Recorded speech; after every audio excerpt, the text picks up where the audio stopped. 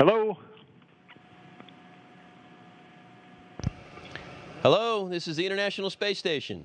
Well, this is President Obama. Who am I talking to?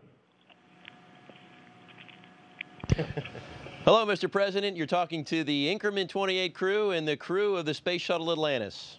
Oh, that's funny, see, because I was just dialing out for pizza, and I didn't expect to end up in space.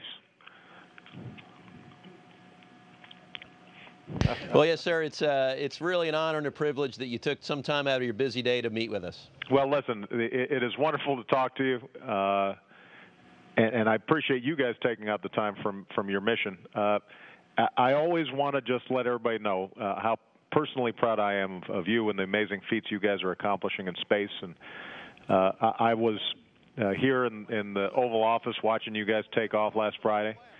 We're all watching as the 10 of you work together as a team to conduct spacewalks and manage experiments and do all the things that are necessary to keep the space station humming.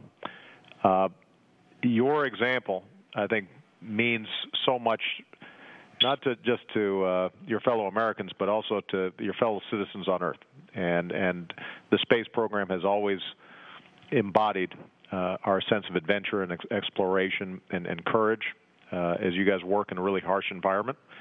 And I know that there have been thousands who've poured their hearts and souls into America's space shuttle program over the last 3 decades that are following this journey with special interest. And to them and all the men and women of NASA, I want to say thank you. You helped our country lead the space age, and you continue to inspire us